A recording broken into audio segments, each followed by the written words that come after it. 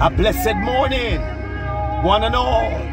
This is your Apostle Elijah Peter Chambers, once more with a pounding word. Hallelujah. Glory be to God. A harsh one and also an intriguing one. We want to thank God for this day that He has provided, and praise God, on a continual basis He has delivered and set free. Our theme, our topic this morning, my story put behind bars for speaking thus saith the Lord. It's my testimony, and this is our series 55, and our theme, born, hallelujah, to win. Glory be to God. A winner never stop winning. Praise God at all costs. Look at what they did. They make me famous. Hallelujah. The more they ostracize, the more they undermine, the more they discriminate Peter Chambers, it is the more I have been given favor.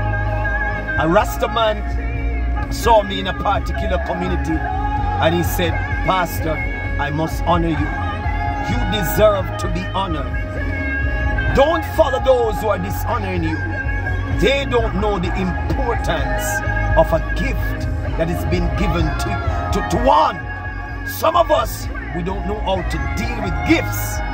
We abuse it. Hallelujah. But there are some of us who knows how to appreciate gifts. 1 John 3:8 declares, "He that committeth sin is of the devil. For the devil sinned from the beginning. For this purpose the Son of God was made manifest, that he might destroy the works of the devil." Hallelujah. "Whosoever is born of God doth not commit sin, for his seed remaineth in him, and he cannot sin because he is born of God." Hallelujah. "In this the children of God are manifested, and the children of the devil. Whosoever doeth not righteousness is not of God, neither he that loveth not his brother." Hallelujah.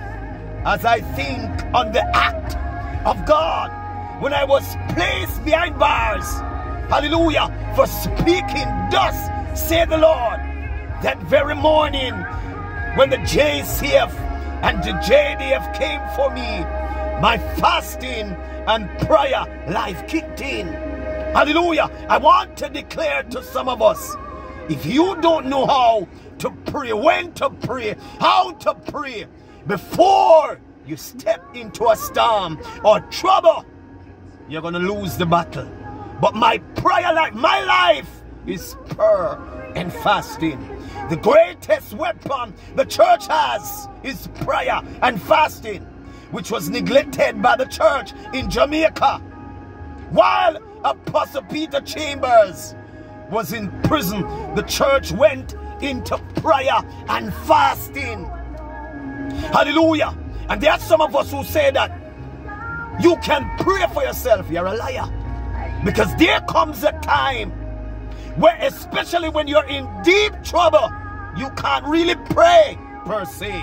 If you are not the person who have a constant prayer life, that's the season, that's the time that you need somebody to pray for you. So hypocrites who say you can't pray for yourself, you're a fool.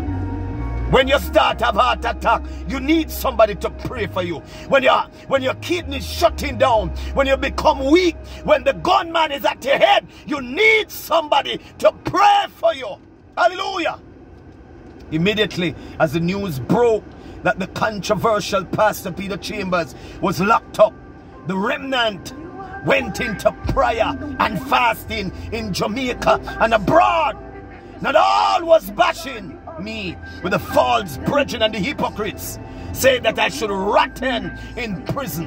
Can you imagine an innocent man you want to rotten in prison?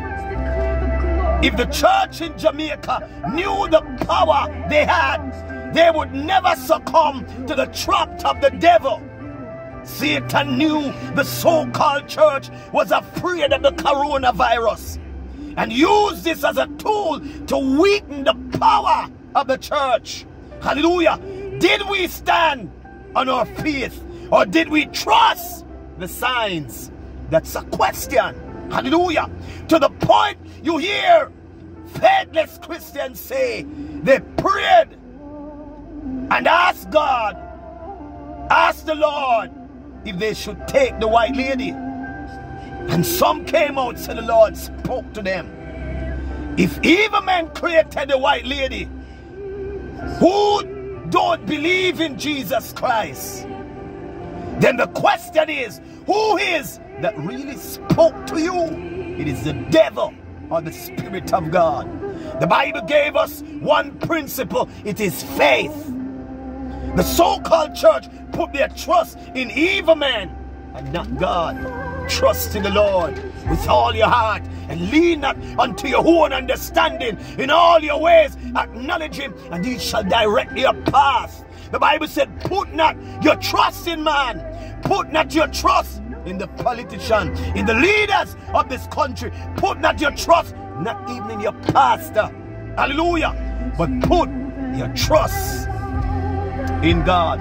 The policemen and women stopped in my need, saying time to have breakfast. And I was offered breakfast, and I responded to them, I'm on fasting and prayer. I made it up in my mind, I will not stop praying until they release me. Hallelujah. Until the manifestation of the power of God demonstrated in my life. Hallelujah.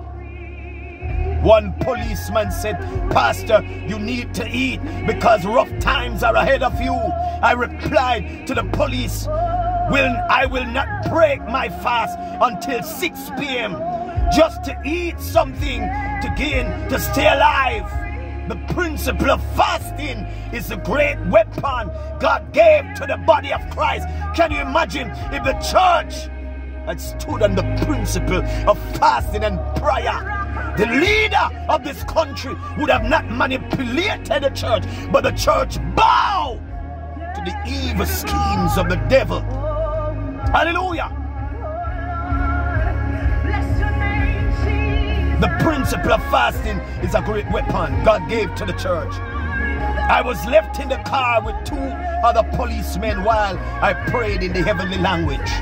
One of the police, whom seemed troubled from they came for me at my home, declared I can't drive with this pastor. He is praying in a language I am new to. While the backslider, the soldier, replied, my grandmother, who was a prayer warrior, prayed in this language. Whenever she prayed like this, we were safe. Hallelujah. Do you know the power of the heavenly language? Do you know the power, hallelujah, of the Holy Ghost speaking in tongues as the Lord gives you utterance? Hallelujah. Angels surrounded the car that they drove me in, regardless of all the evil. Hallelujah. Glory be to God. Immediately as the news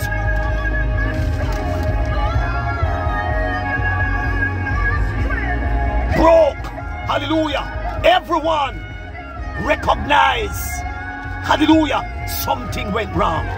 But the church, I want the churches in Jamaica to recognize who you are, what you are, the power that lies within you. The Lord asked me to ask you the question this morning. Why did you give over your power to the evil ones? Why did you give over your faith, hallelujah, to the evil ones?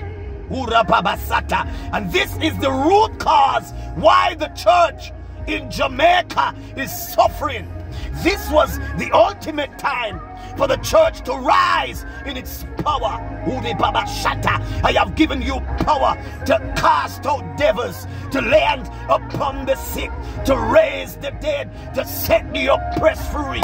Hallelujah. While I prayed in the language, hallelujah, as they carried me hallelujah, to Kingston, hallelujah, on the back road. Somebody need to understand, I was driven in the back road, but prayer kept on, hallelujah. Nothing they could do. The order was given for my death, hallelujah, but they could not destroy the man of God, because God says, not this one, you can't touch this one. This is the apple of my eye. For you to touch one of my children, it's better you take a rope and a milestone and throw yourself in the uttermost part of the sea. I want to preach to someone this morning. At the name of Jesus Christ, every knee must bow, every tongue will confess that Jesus Christ is Lord. There is no other name given among men whereby we must be saved. At the name of Jesus, every knee will bow, every tongue, hallelujah, will confess that Jesus Christ is Lord. The Bible said there is a way that seemeth right unto a man, but the end thereof is death. Hallelujah. He came unto his own, and his own receive him not. And I want to declare to every one of you who using Kevin Smith swagger to determine your relationship with God, if you declared that because of what took